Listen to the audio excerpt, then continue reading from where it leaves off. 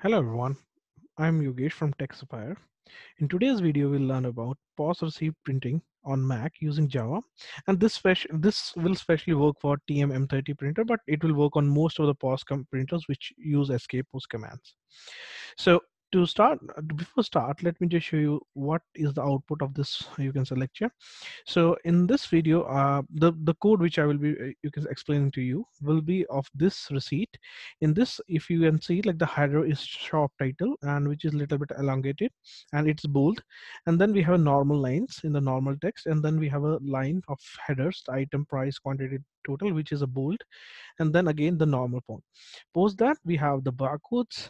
You can see the alignment also. This is left alignment, these are the center alignments, and we have barcode of multiple format. One is like ITF, which is a number format to print a number, and then we have code 39, which is printing alphanumeric code where you can print anything.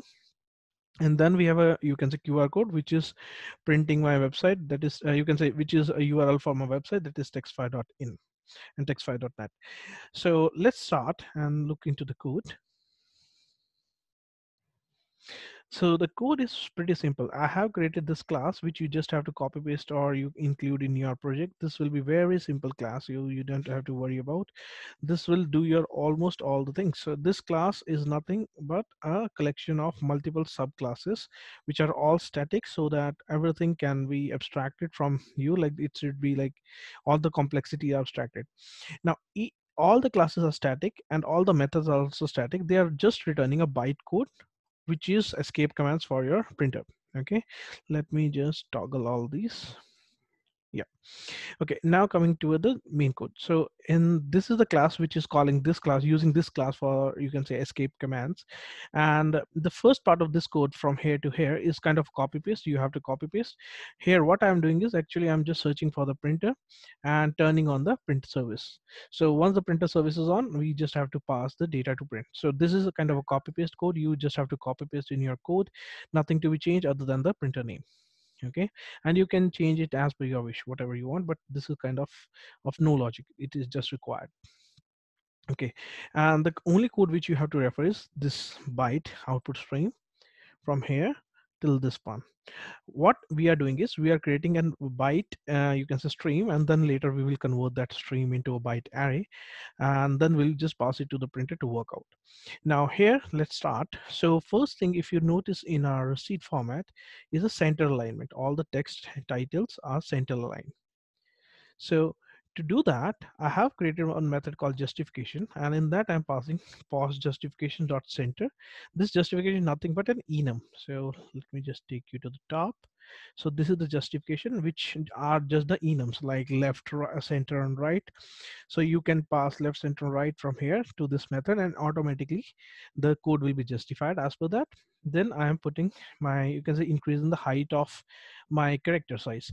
Now in POS, you cannot just increase the size of whole character. You have to increase width as well as size, height, to match it up.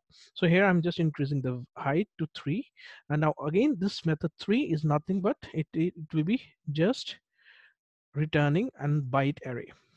So here if I go, so here you notice we are just returning a byte array. So everything is byte. So that's the bottom line.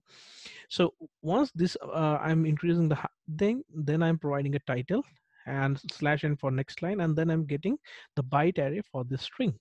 So get bytes is already, you can say, extension method available for the string in Java, so you don't have to worry about that, nothing to be including for that. Then I'm putting my so once I have elongated the text in POS, how things work is once you change any style, you have to set it back to the normal so that it should work, else it will copy paste the same style for further printing. So as in my, you can say, example, the shop title is elongated and bold, but the other lines are normal, so I do have to switch back. So I'm saying like character size come back to the normal, and it will automatically remove the bold part also. And then I'm just printing my normal lines, normal strings, and using get bytes method to get the bytes and adding to my, you can say, byte writer, byte stream. Then I'm again justifying it to left because now this item quantity price has to be printed on left. Now one more thing is for bold, so there is a set style method here. I'm just saying like set it to the bold, and once this line is printed I'm setting it to none so that it should come back to the normal, and then these items are printed in a normal font without a bold. So again referring back to the image. So this is very simple. Now coming to the barcode, again in the barcode, I'm just first let's see for barcode I'm setting height and width. The reason for that is because code 39 is pretty big barcode. So if you are using it, it will be very high in height and width.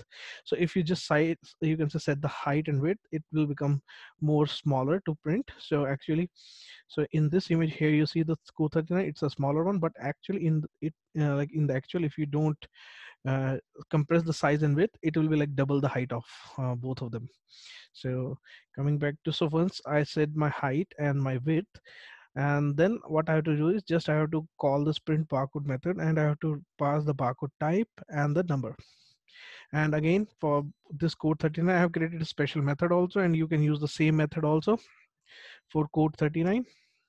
So there is already a code 39 that already it will work for you.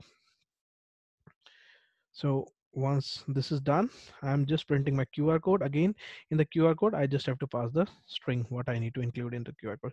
So this is a pretty simple example. If you just run it, so it will print. Now here you see this part, till this part is the something which we have to worry about the logic.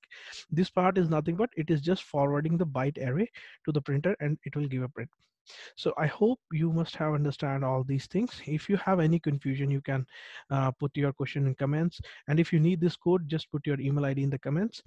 And if you still need my assistance, I also provide commercial support. You can reach me on my email ID, that is yogesh.mehla@textfire.net, and Skype is yogesh.mehla@live.com. And this is my phone number for WhatsApp. If you have any question, feel free to reach me. Thank you.